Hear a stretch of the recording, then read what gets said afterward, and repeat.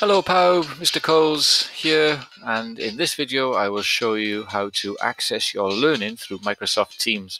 So your teacher may set you some learning online, and this is how you will be able to access it, complete it, and return it to your class teacher. First thing you'll need to do is log into Hub. When you are in Hub, click on Menu and click on Office 365. When you're in Office 365, you will then need to go to Microsoft Teams.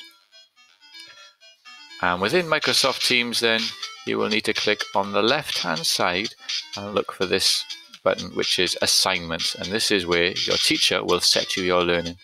Choose your class, click Next. And here you can see I've got two tabs. One is Assignments, which has been assigned to me, and the other one is the ones that have been completed.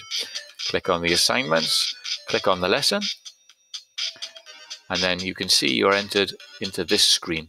Maths on Monday needs to be handed in by tomorrow at 5 p.m. And here's the instructions from the class teacher.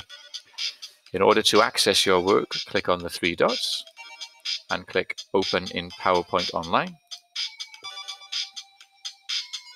And here you can see the maths lesson.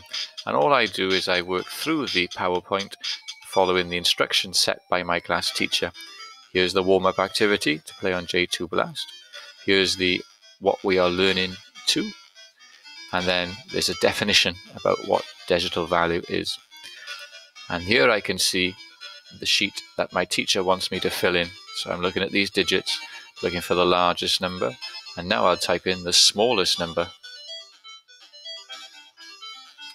And an odd number.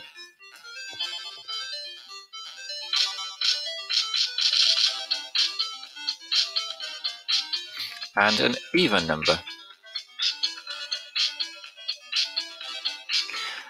Once I've completed this, I can go on to the next slide and look at the following set of questions. Finally, I can go to this slide and it says, how did you find this learning? Move the emoji to rate your understanding. I thought I did really well. I thought it was quite easy, so I'll place it here. Once I'm happy with my learning and I've completed it all, I can then close down this tab because the tabs automatically save your work. It returns me back to this screen, and all I have to do then is click Turn In to hand my work in to my teacher.